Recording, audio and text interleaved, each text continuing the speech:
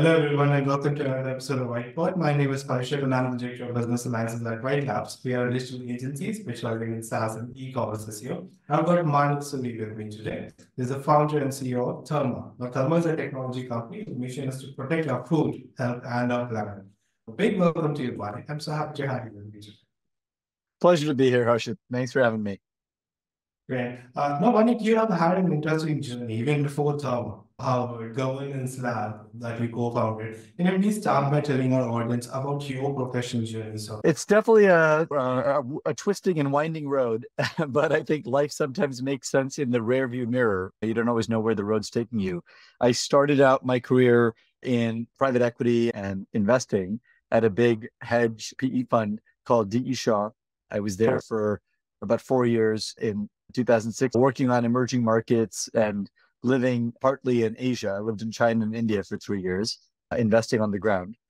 Decided to go back to my origins and my kind of roots in public policy and my interest in government and impact. I went to work in the White House in the Obama administration as a junior guy on the economic policy team, and went back to law school in between and got a law degree. So I think that was the first twist in the road. The second twist was I was in government. I met a woman there. She was the deputy CTO in the first Obama White House. And she had also gone to law school and taught herself how to write code. That's Novak. She convinced me that there was a huge opportunity to build tech around public problems, civic technology, as we called it. And that there was an opportunity to use the power of product and technology to do good and do well. And so I joined her, left government, and started a center at MIT and NYU called the Governance Lab, or GovLab, focused on tech for good. Raised about 20 million of grant funding for that center, and did that for a couple of years as a do tank.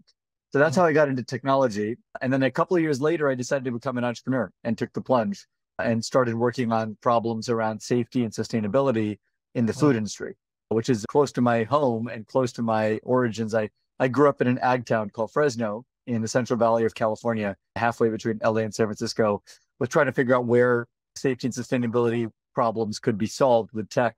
Discovered that the farm to fork supply chain was broken in many ways, had lots of problems, and we're using technology from the 1950s, even though it's only an hour away from Silicon Valley. But that's how I got into the food supply chain and farm to fork, and started a business called Co-Inspect, which pivoted and became Therma.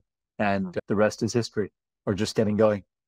Yeah, I think and this transition happened in 2019, I believe, right? It did. It was a kind of pivot. When you're in the middle of a pivot, you don't realize you're pivoting. You're just trying to figure out what you're doing. And so we were growing this product called Collaborative Inspect, Co-Inspect. We had grown it to about 5,000 users, and it was a SaaS product. It was replacing physical manual workflow in the food industry that was being done on a clipboard, but kind of a paper clipboard with mobile apps that can use timestamps, geolocation, and photos to get better data, more accurate, and then to use legal requirements to guarantee safety and quality on the back end. What turned out most of what people were checking was temperature, the temperature around the product and the temperature around perishables. That was a key endpoint that needs to be monitored, both for safety and for preventing food loss and food waste. And so we started thinking, we're just replacing a piece of paper with a digital clipboard. People still have to check this 4 to 8 times a day. That doesn't seem like a great solution. That's like incremental at best. How can we do a better job? And that's what led us to automation and opened up the possibility of using sensors as a better way of solving the problem. And that insight that we could automate the work entirely got us thinking about new types of connect, and led to us discovering that long-range radio-based sensors work really well for refrigeration and getting signal out of the inside of a fridge or a freezer out. And that's how Therma was born. Brilliant, man. Now let's talk about accomplishments that you're most proud of, and how do they contribute to your company's mission of combating climate change? Sure. I think that the reason I got into tech was to build tech around safety and sustainability and problems that I thought the current set of solutions wasn't tackling. Like, I was interested in building tech for good, but to do that, you first have to solve a real user problem or create ROI for your customer. And with Therma, what we were able to do was align the user incentive with the customer incentive. And in doing that, the social benefit came out of it. So with the user, what we're doing is we're replacing a manual workflow that takes 5 to 10 minutes 4 times a day with automation. So it's literally saving them time on task and reducing back of house workflow. For the customer, which is typically an owner operator of a business in the food industry, a restaurant, a convenience store, a grocer, a distributor, we're giving them real-time visibility into their equipment, particularly equipment that stores thousands or tens of thousands of dollars of product. And we can catch equipment issues early and often. We can prevent food loss and reduce the chance of spoilage and shrink. So it's like an alarm or insurance, provides them peace of mind. And there's ROI around that, there's dollars. By doing that, by catching issues in the equipment and preventing food loss, we're reducing the amount of refrigerants that are leaking from these devices, and we're reducing the food wasted, which is a big source of emissions. Both of those are big drivers of emissions. And so the social impact, emissions reduction, is a byproduct of saving businesses money and making life easier for managers and employees. Makes sense. And if you have to pick, because it's still a competitive space that you're in, if you have to pick one specific USP of Therma, what would that be? Yeah, I would say the closest to your heart. We are the most reliable, most user-friendly or consumer-grade product in the category. So it's a drop-in-place, do-it-yourself, you're up and running in 10 minutes kind of product, which makes it accessible to small businesses and large businesses with high turnover in the back of house. It's just a very consumer-grade, light and simple offering. I think that's really our differentiator. There's a lot of technology underlying that, but essentially I think that's in a nutshell. Gotcha. And because Therma is linked to major brands, McDonald's, 7-Eleven, so on and so forth, what lessons can other businesses basically learn from these collaboration of your company with these big brands? I think that one of the things we learned early on is you have to match the ambition to the stage of the business. We tried going after corporate accounts early, but we didn't have the product or the sales and marketing resources to really meet the customer where they were. And the requirements were often way more significant than what we could handle. And the sales cycle was often much longer than our team or our capital supported. And so that is a mismatch. What we started doing with Therma, that was with Co-Inspect. What we started doing with Therma was going from selling or trying to sell to the corporate owner to targeting the franchisees. And the franchisees are often smaller. They're quicker to adopt new technology. They test and they iterate a lot more. And so with franchisees, because they're smaller companies and because they're more nimble, we were able to get faster validation and we were able to get faster deals closed. And so we picked up many more accounts. And in doing that, we were able to improve the product, continuously get feedback from the same operators. McDonald's, whether it's owned by corporate or a franchisee, similar operations, similar footprint, but we were able to get a lot more traction in a short amount of time. And that revenue and the logos helped us eventually raise more capital, which has then allowed us to go back to the corporate buyers and say, hey, we'd love to work with you now. And now we work with operators of Taco Bell and Pizza Hut and Domino's, Marriott, Wyndham, Hilton, 7-Eleven, a bunch of other brands. But the sequencing is key. Going after enterprise accounts early, unless you have a very clear idea of how to meet their requirements, and if you have the capital to support a long sales cycle, is pretty challenging for an early stage startup. Yeah, makes sense. Right. Now, because you talked about your marketing, I would love to understand what specific strategies have been really fruitful and what specific channels have been most profitable in that sense. Sure. I think the marketing playbook that we're running is a combination of a few different channel strategies. So first, we have a kind of traditional, if you will, product marketing team. Traditional in the sense that our product marketing team is really focused on sales enablement. Our sales channel is a direct B2B sales motion. So we have account executives doing inside sales, supported by business development representatives, BDRs, qualifying and generating leads. So that motion, which requires people to talk to other people, means you have to have collateral and materials. So we have case studies, ROI calculators, decks and teasers. all of that collateral is provided by our product marketing team. That's really kind of sales enablement, sales support. That's our primary growth channel. Additionally, we have a team that's working on inbound. And that team we think of as growth marketing. And some people think of it or describe it as demand generation. We're using a combination of SEO, SEM, ad buys to drive traffic to a series of landing pages. We use those landing pages to bring warm marketing qualified leads to a decision. That decision could be talk to another person on the team for a larger account, for a larger deal, or self-purchase. So we have an e-commerce channel where you can go ahead and buy our product online. It's a smaller portion of our revenue base, but considerable. Still a considerable portion of our revenue comes from e-com. And so demand generation is largely supporting that channel, a B2B e-com approach. And then we have a PR and comms marketing team. And their objective is really to raise the profile of the company, to help us get into the right room, to help us get into the right conversations. They're elevating the vision and the mission and the profile of the business.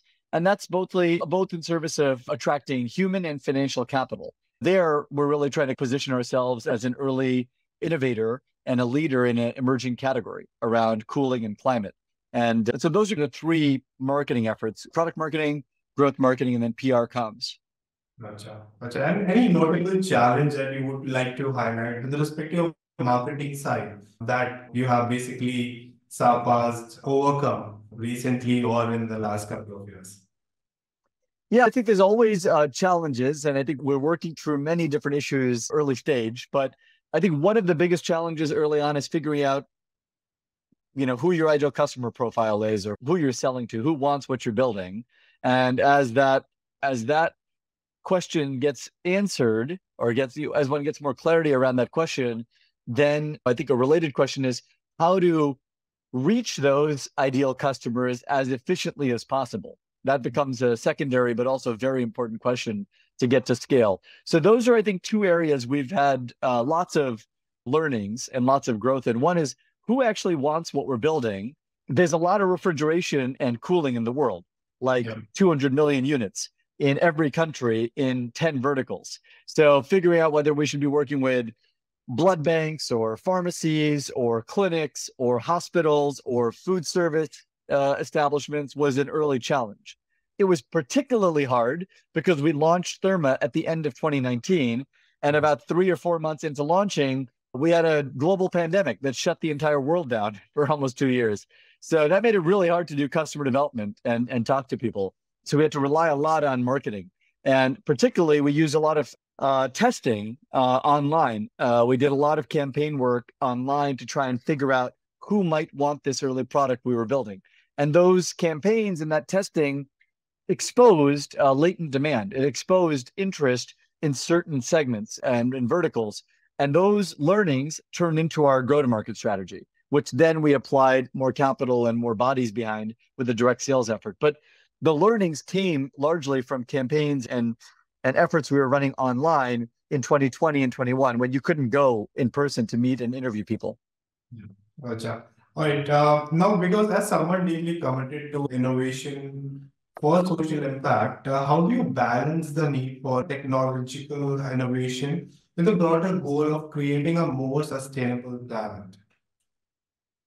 I think that there's an order of operations to doing it well. I think that, as a colleague of mine said a decade ago to me, a successful entrepreneur who's had a couple of significant exits, if you want to change the world, you must first accept it.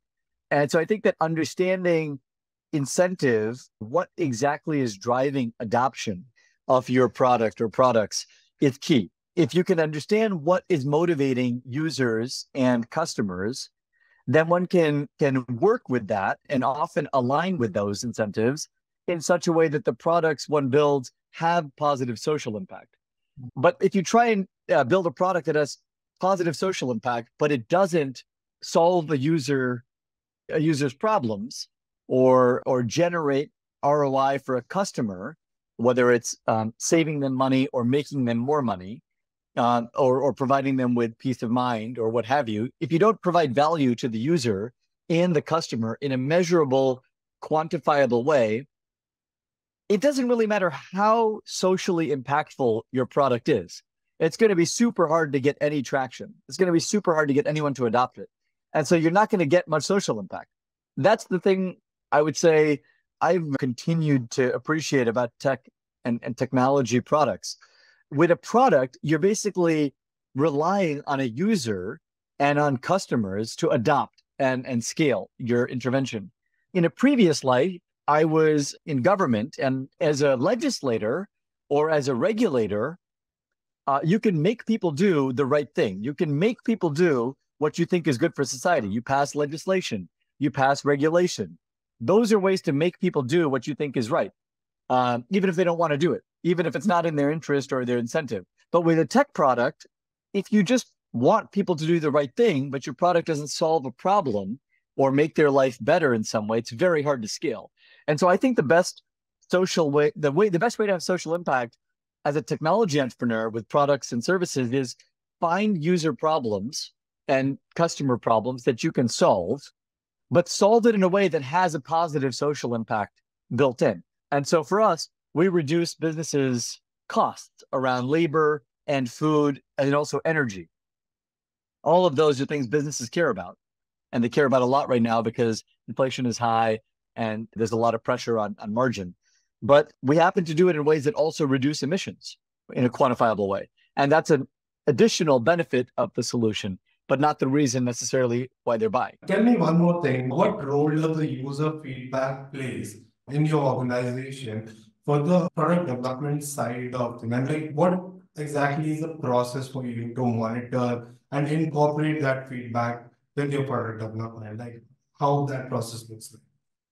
Yeah, I think that we've developed, I think, a more robust approach to product development over the years. Early on, when we were getting started, when the company was two people, the user feedback and the product development process was embedded into sales and success and, frankly, business development as well. It was the same person was getting all those inputs and trying to figure out how to parse that for both selling and also building at the same time. We have now a more established product team that uses a combination of structured and unstructured input. So we do user interviews every month. We provide surveys and embedded questionnaires into our products and into some of our product marketing materials to get input on various dimensions of the product. Sometimes it's inputs on new features. Sometimes it's input on the product overall. Sometimes it's inputs on potential gaps in the solution that might be valuable to add. We also have a kind of a very strong feedback mechanism between our revenue team and our product team. So revenue is talking to the customer and potential customer all day long. That's sales development reps, account executives, customer success managers, and customer support managers. All of those roles are talking to the market, talking to users and customers. So we have a set of processes and tools internally for structuring that input and those ideas and some of that feedback and then distilling it. We use a combination of some boards and some kind of off-the-shelf tools, third-party developed tools for structuring that input and then making it available to the product team. And then lastly, we do a fair bit of direct user observation. So we'll actually send out our product team to watch users interacting with our product, talk to customers, and do field surveys, field interviews, and observations. And that helps provide some more rich context around our products and how users are interacting with them. That's brilliant. Okay, Manik, with respect to the customer retention side, any specific strategy or program that you have launched that has done wonders for the organization? Anything on that? Could you put some light on that area? And also, how exactly is the churn rate in the organization? For sure. When you say the churn rate in the organization, you mean retention within the team? Not within the team, but with the customers. With the customer. Okay. Yeah. We've been fortunate, I think, that despite launching early on in the pandemic, we were able to provide value to customers that became more important during the pandemic and after. So the core value drivers of our solution include providing visibility into the equipment and the inventory inside, and then reducing costs around food and energy. Those became more important during 2020 and 2021 when customers had to shut locations temporarily when they had to have less staffing because of labor shortages and tightness, and because guests weren't coming as often. We sell to restaurants, hospitality, and food retail companies. So a lot of those businesses had tight staffing and limited hours of oversight. So they wanted more visibility and more data coming from their boxes. And so our products did really well. And so we grew rapidly during the pandemic. After the pandemic, the dust settled, so to speak, because inflation and labor and energy costs are high, people have continued to want products like ours. And there's more and more pressure to run businesses tight because these margin challenges have not gotten easier in 22 or 23. And so we have almost no churn. We've got around 3% churn on our customer base of over 1,100 customers. And we have net revenue retention that's over 110%. So a good amount of expansion from our customers. We're thrilled about those numbers. Yeah, that's brilliant, actually. And any specific program or strategy that really help you achieve these numbers? It definitely helps to have, I think, really tight feedback loops between the user and customer and what you're building. I think having a better product development process with tighter feedback loops has made us more rigorous and more effective in building features that create value for the user and create value for the customer. As a simple example, much of our reporting from Therma came directly from customer development and user interviews around what types of data would best be served and in what format they could best be surfaced to the user. And so most of our reporting and reporting features are directly taken from customers' inputs.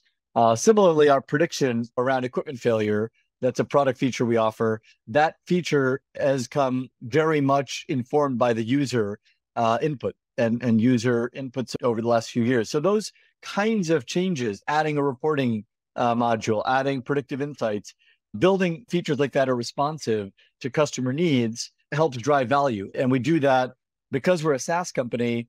The product is always being evaluated, right? A customer could churn anytime. You can cancel if you don't like the value creation. So we're constantly working to improve it and still providing value every week, every month, iterating and adding based on customer feedback. I think has been one of the most powerful ways to maintain a customer that's happy and lower the churn. And the last thing I'll say is having a tight process of supporting unhappy customers. So we're pretty customer friendly, I would say. We have at this point 24/7 customer support, which is unusual for a company of our size. That allows people to talk to a human at any time, including like late night on a Saturday night. A lot of our customers work nights and weekends, restaurants, hotels. They need to have issues resolved and at times when traditional businesses are closed. Providing that high touch customer support and being willing to do things like ship out replacement sensors if batteries are dead, covering the costs of return. Those types of features on the support side make for, I think, better customer experience and drive retention as well. That's brilliant, Manik. And also, you know what? There's a challenge when you are customer centric, and that's a good thing to be honest. But when you take your customer feedback way too seriously, definitely there are a lot of requests, feature requests and all, coming from multiple customer base of yours. And then selecting or entertaining a feature request that could be served to the wider audience. And that selection process becomes a challenge, right? Have you faced something similar in your organization? And if so, how do you address it? Yeah, let me see if I understood you, Harshit. When you say selecting that selection process, do you mean finding the ideal customer within No, the no. possible? So say for example, you're serving 1,000 people, okay? Out of those 1,000 people, 500 people have come back to you with some of the other add-on thing or feature requests, those things, and then might be unique and unique for their own business, but might not be served for a wider range of audience that you catering to. So how exactly that selection and that scrutiny happens? Yeah, that's a good question. The reality is it's always a judgment call, and knowing whose input to listen to at any given time when you have a lot of sources of input is hard. I think that's why doing product development well is often, it's as much art as it is science. I think part of the exercise is having a strategic view on where you're taking your business. What kind of business are you building? What types of products and services do you want to develop over time? Part of it is maintaining a sense of vision and internal direction, that can be a filter because that can take some ideas that come from the market or come from users off the table. You may say, sure, we got X number of people saying we want this, but the kind of direction that we're taking the company, this request or this set of inputs doesn't really fit. And so we're not going to go and do that, for instance. That's a general point. It depends on the specifics. The other thing, I think, the other filter is to be looking out for, I think people have described this with different metaphors, but I think to be looking out for whether a set of requests or inputs falls into the nice to have or the need to have bucket. There's lots of nice to have features, and then there is some need to have. And being able to figure out like what's vitamin, nice to have, versus what's pill, need to have. That's a really, I think, effective way to prioritize what to build, because there's many things that could go into a fully featured product or platform. But the art is knowing which things you have to build in the short term to get more traction and opportunity so you can build some of the nice to have features later on. And so listening with a close ear to those inputs and reading or listening closely to figure out whether those inputs are falling into the nice to have or the need to have bucket is another, I think, important filter. That's wisely put. Okay, for climate positive solutions, how do we leverage thought leadership to basically raise awareness and drive positive change in the industry?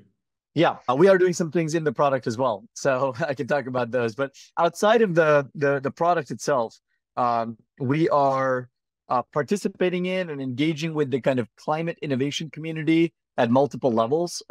We attend a number of meetups, conferences, retreats that are around the themes of energy optimization, food waste reduction, and climate innovation. So I think being in the room and telling the story and finding like-minded partners is part of it. And that sometimes opens up opportunity. Because we were doing some of that in 2019, we got invited to a hardware climate accelerator in Brooklyn, run by BMW and Urbanus, called UrbanX. That allowed us to build hardware. It opened up opportunity. Conversations like we were having with some of these kinds of stakeholders opened up opportunity with government loans and grant programs that we've been pursuing recently. It certainly helps with raising the profile of the business. And I would say half of our leadership team joined the company because they reached out to me inbound, cold, on email or LinkedIn over the last 4 or 5 years, just hearing about our work on a podcast or in an article or some talk I gave. Those efforts to be in the room and to tell the story, they're not just to fill the time. The goal is really to unlock opportunities, to build the team, to attract resources, to get more like-minded innovators to care. And beyond attending and joining and participating in these kinds of events, we're starting to do more writing and speaking in a formal way around these themes. So trying to get the word out in a more structured format, which is something I'm taking on this year in a bigger way. And where do you see the future trends in energy management and sustainability? And how is positioning itself to capitalize on these trends? Yeah, I think that we're seeing a lot of interest in the kind of energy efficiency, energy optimization, and built environment transformation those spaces. Huge amount of capital being deployed around these themes. And that's partly because there's a lot of social and economic cost at stake. We need to use less energy, and we need to use cleaner sources or forms of energy. That's very clear. The math is unequivocal, and many people talk about it every day now. Given that we have a huge amount of a gap today between the need for cleaner and more efficient energy and what is out there, there's essentially more people and capital looking for solutions than there are solutions available at scale to deploy that capital behind. So I think lots of ways to answer your question, but we're seeing a lot more early stage capital, I think, going into the energy innovation environment and themes around energy efficiency, energy optimization, built environment transformation. We're seeing later stage capital going into these. We're seeing government funding. Look at the Inflation Reduction Act, for example, as just one instance of tens of billions of dollars of government subsidy to accelerate this transition. We're seeing thousands of people moving into these industries every year, which is great. We need more people working on the solution. And I think you're going to hear about it in the news more and more with energy prices rising and energy being increasingly premium and geopolitical tensions. I think the next decade, we're going to see a lot more in the news around how can we do better in terms of generating, distributing, and using energy, and how can we get cleaner in energy, the value chain. So I think there's a lot of political interest as well in getting this right, both because of the geopolitics and because of the social and economic consequences. Makes sense. All right, Mike. So we're coming to an end, and I would love to have a quick rapid fire with you. Let's make this a fun session. Okay? Are you ready for that? Sure. Okay. If given a superpower, what will you choose? Would you rather be able to speak every language in the world or be able to talk to animals? Talk to animals. I think I want to know their view on everything. If you could travel back in time, what period would you go to? The Homeric era, the kind of the kind of ancient Greece into the kind of classical antiquity. I think there was just so much fundamental ideation about the human existence in that period, and just so many interesting people and stories that came out of it that we still talk about 3,000 years later. Okay. What's the fastest speed you have ever driven in a car? Miles an hour, Oh, going down the highway. We were in Napa coming out of the wildfires in 2017, my wife and I. We had gone for an anniversary trip, and we got caught. Our first night was the first night of the worst wildfire in California history, and it was just starting. It lasted for several days. We woke up in the middle of the night, and the hotel innkeeper said, "Hey, look out your window." There was orange flares everywhere in the distance. And at the time, the innkeeper said, "Okay, everyone in the hotel, we're going to have you collect around the pool, and we want you to jump into the pool in case the fire hits the hotel." And my wife was like, "No way. I'm getting out of here. We're going to get in the car and drive back." We live in San Francisco, in the city, an hour and 20 minutes away. And so we drove faster than I've ever driven out of that small town with fire on both sides of the highway around us. must be very scary. Okay. It was intense. Yeah. How many hours of sleep do you need? Too many. 7.5, I'd say, is my sweet spot. Okay. Now, maybe your very last question. What's your last Google search? Best vegan restaurant, San Francisco. I'm meeting a teammate of mine for lunch who's vegan. I am not. And I aspire to be more progressive in that regard. So I know 0 vegan restaurants, even though there are many in San Francisco. All right, Mike. Thank you so much for sharing your lovely experiences about the company. I really appreciate your time here with me. Thank you so much. Yeah. Pleasure, Harshit. Thanks for having me.